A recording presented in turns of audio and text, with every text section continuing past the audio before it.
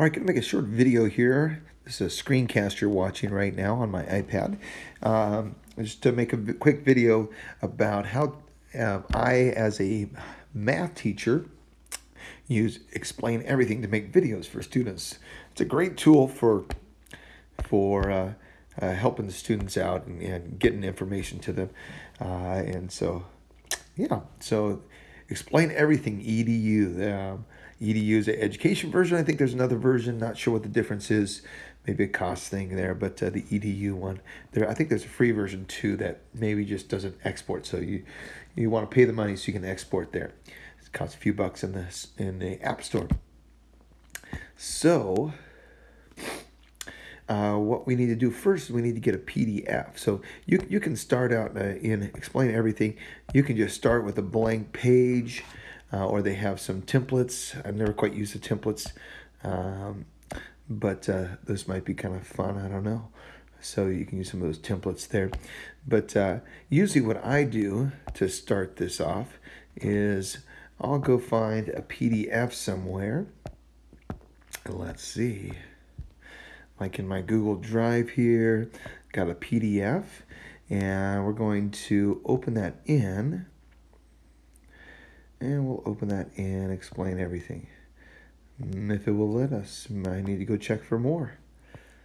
There it is, copy to EU.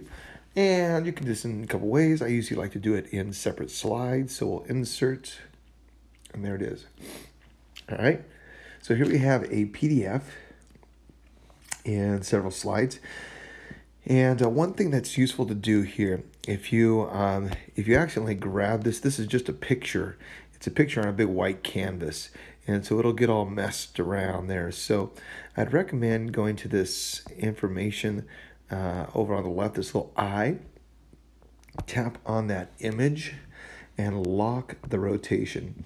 So this is just a good way, and I'll go to each of my pages and do this to start before I haven't even started recording yet. Okay, so right now, again, the video you're watching is screencast. So normally, all of these tools are not seen by in the video, the final video. So, anyways, now let's go ahead and get started. So when I'm ready to go, I'll hit record here, and we can edit here. So, here we have a triangle. I wonder how long that side is. And so you can talk and write, and I guess that'd be a P. Talk to students. You can, depending on how good you can talk and write at the same time. You can work problems out and give tips there. Okay, this is the square root of 18. All right, and so let's see. Let's go ahead and simplify that. That's the square root of 9 square root of 2, which is 3 square root of 2. All right, and there we go. So you can do that. Now, another thing you can do here is there's this tool. Sometimes writing on an iPad is tricky, like that 3 square root of 2 is a little sloppy, so maybe I'll erase that. And down here, again, you can see this on the screencast video, but the students won't see this. There's this little zoom, and it's in fact, I'm gonna pause this video right here. So I paused my Explain Everything video, even though my screencast is still going. And so I'm gonna turn on this Ninja View here. Not sure what it's called, but I like to call it the Ninja View.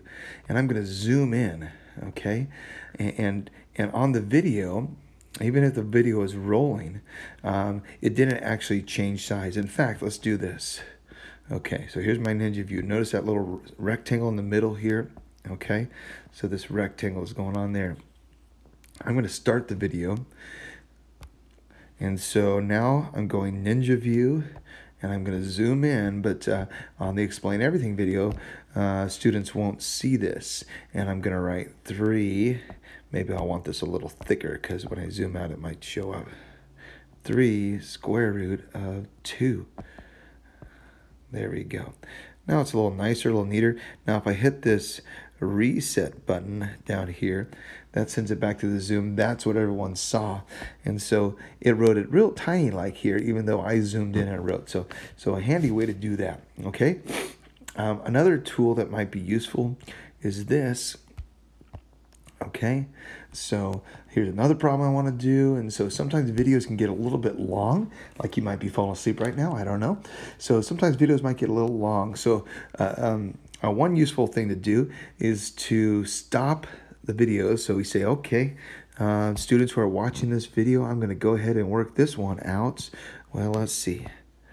Let's make that a little skinnier there. And 5 squared plus 5 squared equals q squared. Now, you might say, oh man, I just totally messed up. I said something goofy. I don't want kids to hear that. So I want to go back a little bit. So up here, it says mix.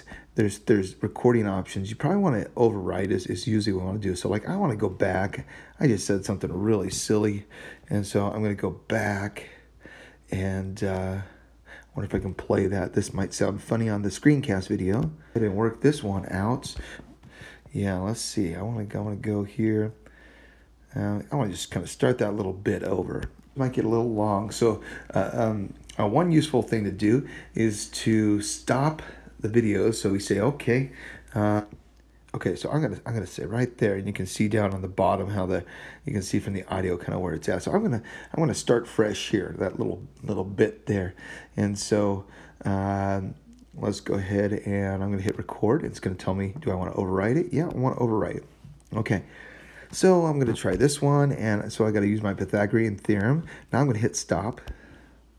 Now you can still see this on the screencast, but if you look at the other video that goes with this, it just stopped. And there is the Pythagorean theorem that we would use. Now if we solve this like we did last time, and again, if I want to make this kind of a quicker video, I just paused it again.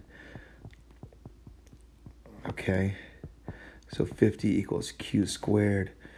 Okay, now maybe I want to say something to students, so I'm going to come back here and I'm going to hit record again. All right, so we get the square root of 50 there. Worked it out there, same kind of way. We've done this lots of times. And now we just got to simplify this. So we're looking for a perfect square that goes into the square root of 50. Let's do that. And again, if I'm trying to make this kind of a short video, you decide where to break it up. But if you want to, again, right now they explain everything is paused. So I'm going to do a little work. Now I'm going to talk to the kids again. So I can break it up. The square root of 25, that goes into it. Okay, so square root of 25 we know. Okay, and there we've got 5 square root of 2. So this is 5 square root of 2. Okay, and so now we notice, oh, is there a connection? Interesting. What's going on here? We've got 3 square root of 2, 5 square root of 2. Well, that's our video for today. We're going to stop it there. Okay, so lots of other tools you can use to make this video. You can insert lots of things. You can insert a web browser, videos, clip arts, all kinds of fun stuff like that. Get us crazy. And there's lots of tutorials on that with the explain everything. So then the last step here is to, well, first we got to save it. And so I'm just going to call this a sample video. Or let's just do it. How to use explain everything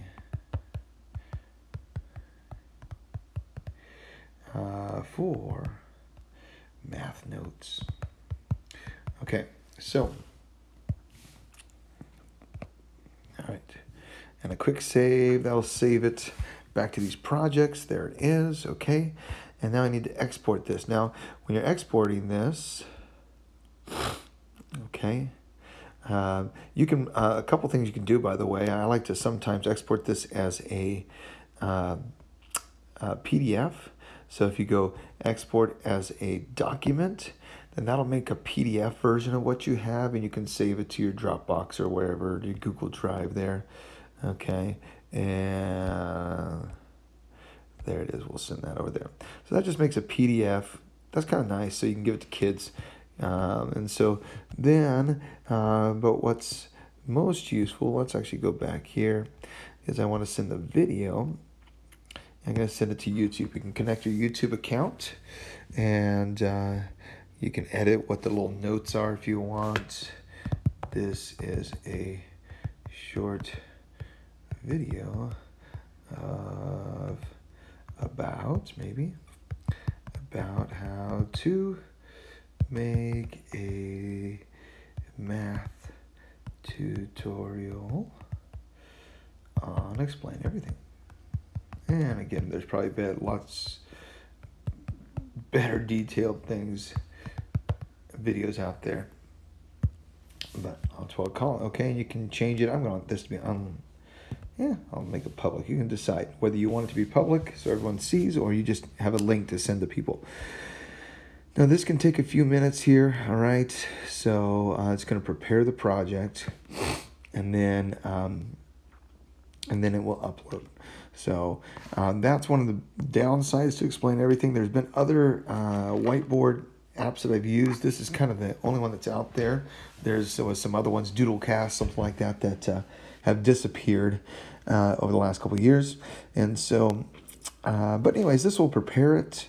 Again, if your video is 10 minutes, then this can take this could take 30-40 minutes. So sometimes it's kind of a pain to it kind of renders this, and so that takes a while, but it does a pretty good job. And then it will export it. And also recently, Explain Everything sometimes gives some little errors, and if this doesn't work to send it straight to YouTube, you can send it to your photos on your iPad and then export it from your photos to YouTube. Or you can even, if you want to send it to your photos, you can even just attach it to Google Classroom. You don't really have to take it to YouTube.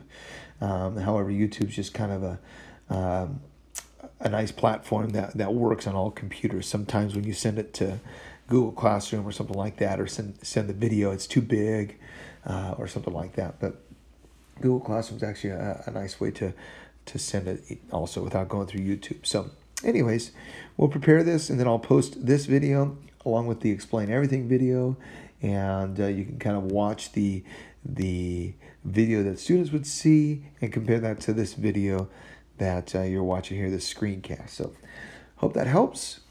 Good luck, and I found this can be a real useful tool, and they get a lot of information, a lot of extra help out to students this way. So good luck.